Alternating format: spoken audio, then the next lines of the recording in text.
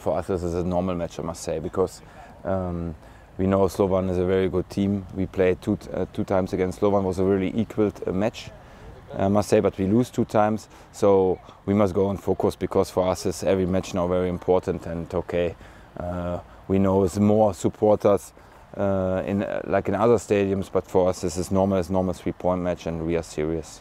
Yeah, situation is good. Many players come from the national teams, come back. Everybody is fit, but Šatka is a little bit question mark, because yesterday he go out from the training session, so there's a question mark if he can play or if he cannot play. Chris Vida cannot play. I think he comes next week in the team sessions back. So, and the other players, everybody is fit.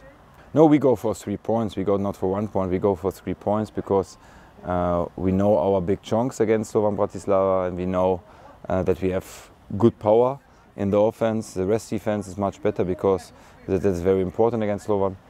And again, I think Slovan go for 3 points, we go for 3 points, and I hope it will be a very big spectacle match.